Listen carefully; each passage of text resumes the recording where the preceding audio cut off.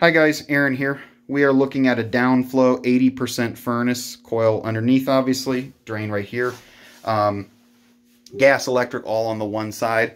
Unfortunately, when the homeowner had the water heater installed, not by us, but by another contractor, but it was just done, they were not very cautious. This is hard to see in the video, but they actually banged up the wall because the door stop does not completely keep the door from flexing, and so literally when the door comes in, it hits the door stop, but someone leaned on it or pushed on it and it actually dented the wall. So just be a little careful there.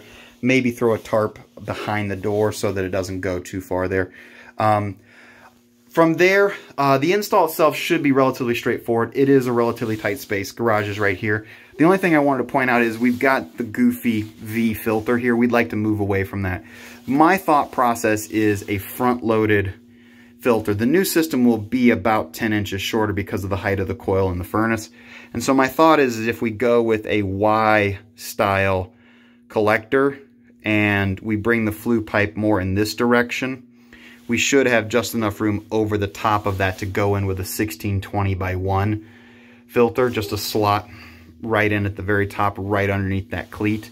When you get out here, if that doesn't seem like a good fit and you want to go above it or you want to do something to the side, you know, just let us know. Let the homeowner know kind of what you feel is best. But we do want to go away from this V-style filter. No matter what, we'll have to do something because the new height's going to be dramatically lower.